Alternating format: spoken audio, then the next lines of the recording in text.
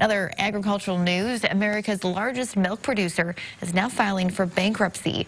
It's new tonight at 6. Dean Foods filed for Chapter 11 bankruptcy protection today in an effort to keep the 94-year-old company operating. The company makes some of the country's most recognizable milk and dairy products, including the brands Dairy Pure and Land O'Lakes.